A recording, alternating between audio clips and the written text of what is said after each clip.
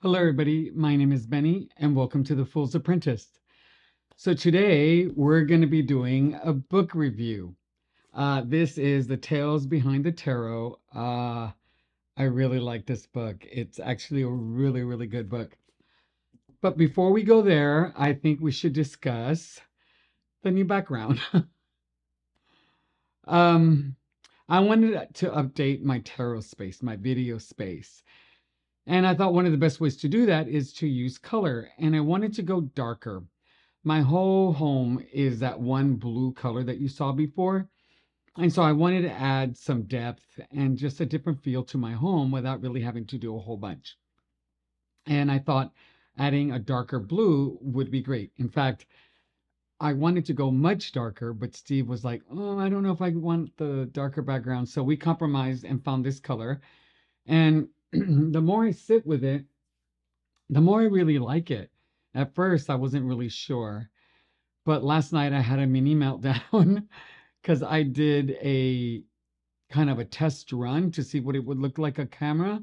Why is my chair feels so low? I don't know what's going on. Distracted. Squirrel, squirrel. Uh, and when I saw it on camera, I about had a fit because all of a sudden I saw how I didn't like it. And I felt very, very overwhelmed. And I felt like I made a really big mistake because I liked the way my videos looked before with the background. And I got really, really down. And Steve noticed and he was like, "We'll paint it back if we need to," which is his way of being very supportive and comforting, letting me know that, everything was going to be okay. And it is.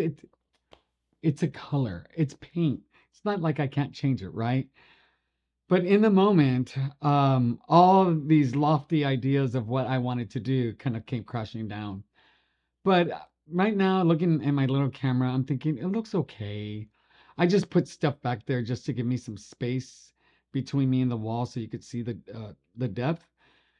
But I have some ideas that I'm going to do. There were a couple people on Facebook that gave me some ideas. Maybe you have some ideas. I don't know. I can't use them all if people give me ideas. I mean, I even use any of them.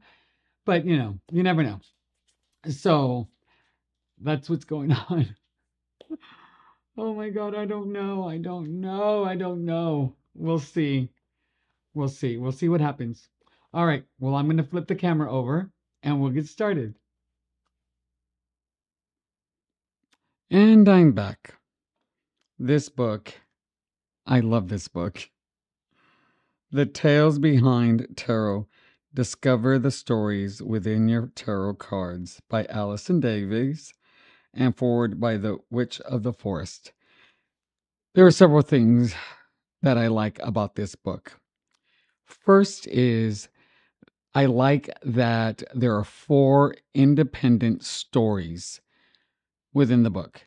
We got The Fool's Journey, where he actually meets each and every archetype, which I think is fabulous. Then we have 4 independent stories with all the suits, and they're very different stories from one another, different characters, and all have their own lesson to learn. And I really like that it's written in fable form.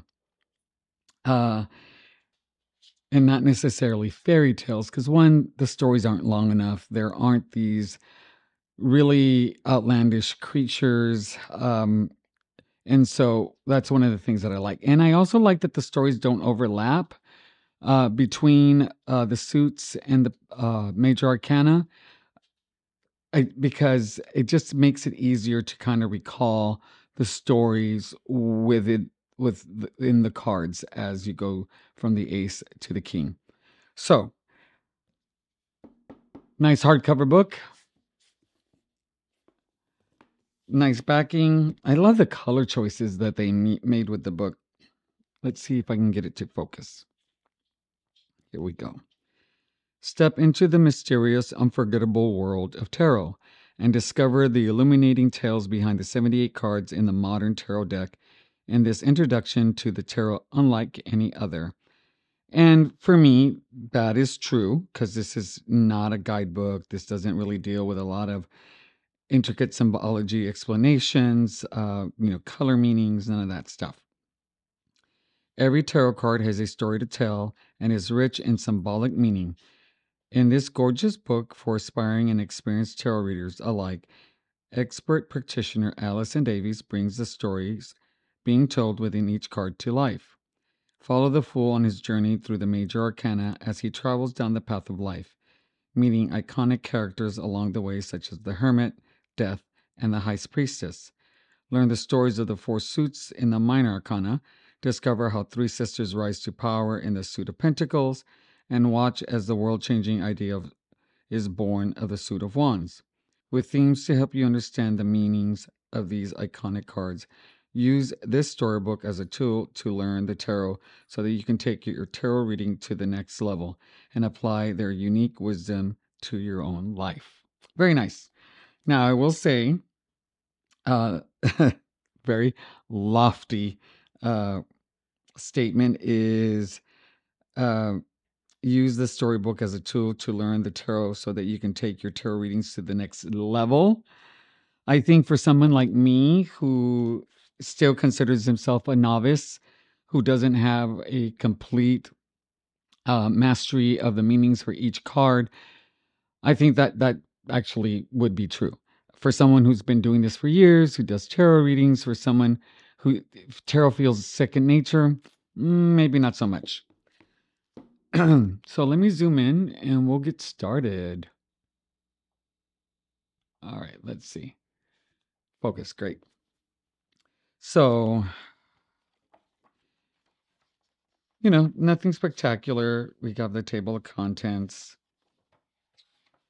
the forward and then the introduction, how to use it. Okay. You know me in color. Color is my thing. The colors that they use in this book, like I'm talking about the page color, they're spectacular. They're my perfect aesthetic when it comes to hues and tones. I just love them. So right here tells you a little bit about the major arcana, has the traditional Rider-Waite-Smith imagery. And right off the bat, we go right into the cards. There is no fluff in between. And look at this color. Isn't this beautiful? And you're going to see that I highlight areas. These are areas that I highlight that actually have meaning to the cards that you would see like in a guidebook, but in story form. So there is a good amount of information here that kind of gives you what the essence of the card is in its traditional meaning. What I really like is how descriptive the author is in creating this image, this feel, this experience as each card comes up. And so I'm going to read this paragraph just so you get an idea of how she uses words to really give you a clear sense of the card. Once upon a time, there lived a fool, a young boy with the world at his feet and a dream in his heart. So full of joy was he that he walked in a daze and lived in the here and now. Some might say his head was full of air, but they would be wrong. The fool was fully aware of every single thing, for he engaged all of his senses and moved through life with ease. It's true he had much to learn, but he also had much to teach. For when you wander as a fool, you wander freely with openness, and this allows you to fully connect with your surroundings. Love it. And I just love how, he has a lot to learn, but he also has a lot to teach, which just lets you know that he's just not some idiot going on a travel. Another thing is that I really like this. It validated one of my keywords that I used for the Fool while studying, and I'm still studying it, the Terra Volatile. One of the words that came up when looking at the Fool was the word brave, because I see this fool standing at an edge, looking out and ready to go off into the world, a world that hasn't been found. And I find that to be very brave.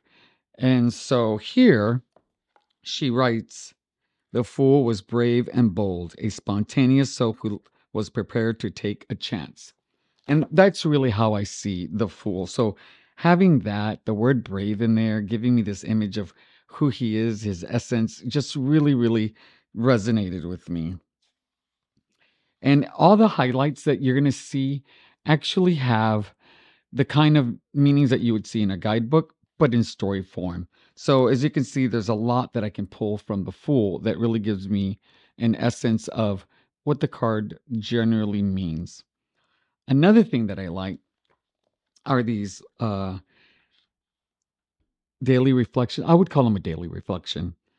Here it says the Fool card marks the beginning of a new cycle or journey. Keep your head up and step boldly into the future. Now, Don Michelle does this thing with literature and her tarot cards where she'll take either the title, she'll take a certain sentence that speaks to her, and she creates a spread. This would be perfect for that. So, like, I could ask a question. So, the Fool card makes the beginnings of a new cycle or journey. So, for like, if I do a daily pull, so what do I need to be on the lookout for as a new beginning today? Or how can I look at today as a new beginning as I go to work? Or whatever you want to do, and then you pull a card. Then you can also go keep your head up and step boldly into the future.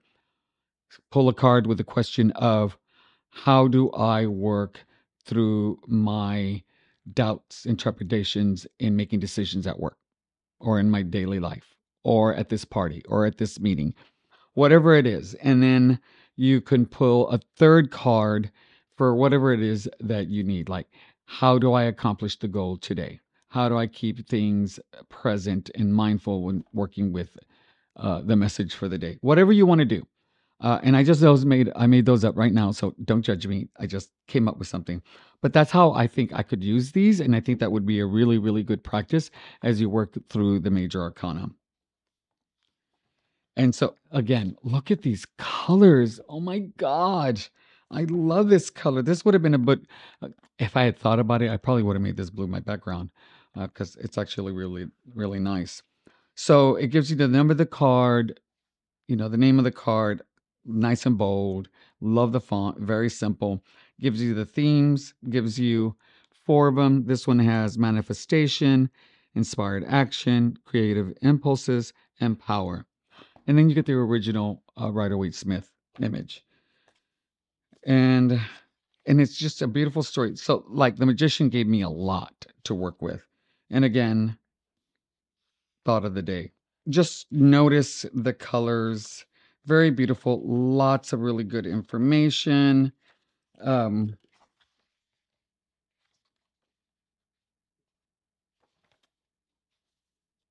and one of the things that I had mentioned earlier that it's different than like the traditional guidebooks where it doesn't really go in depth with the symbolism, which isn't necessarily true because it does. Here, we'll just use the Hierophant for an example. Here he talks about, wearing the three robes, one blue, one white, and one red.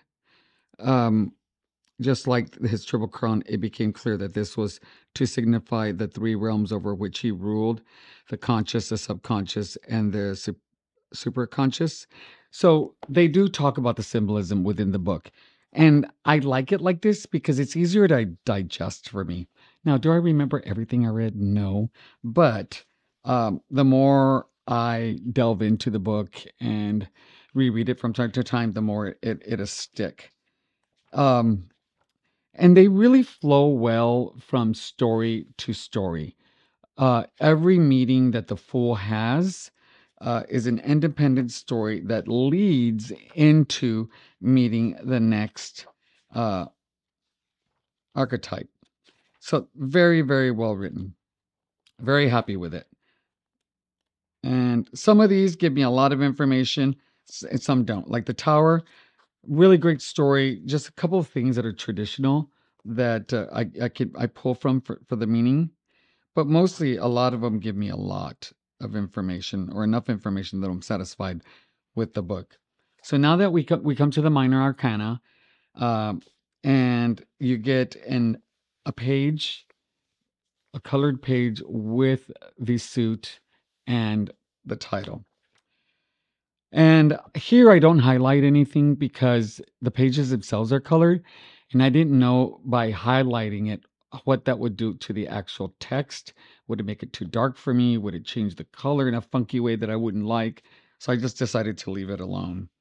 And the Ace of Pentacles deals with three sisters, magical coins, and really how they find their purpose and meaning and become successful in life as they go through each and every card, which I think is amazing the way they were able to do this. And then isn't this a beautiful purple? And I'm not this kind of a lavendery purple kind of guy, but it works. Now the swords deals with a girl and a prince and how they, through the cards and the story, find their place in the world, which I really thought was an adorable story.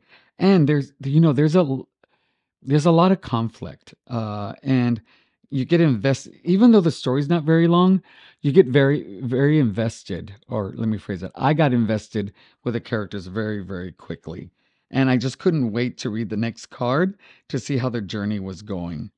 So then we have this suit of cups, which is really pretty, and um, this is like a family tale of sorts of uh, two people, and it deals with a lot of emotion, which is perfect for the card. Really strong emotions on top of that. So this really is like somebody's life story in 12 cards. And then finally, we get the wands. Oh, love that color. And the wands is really about an idea that's personified.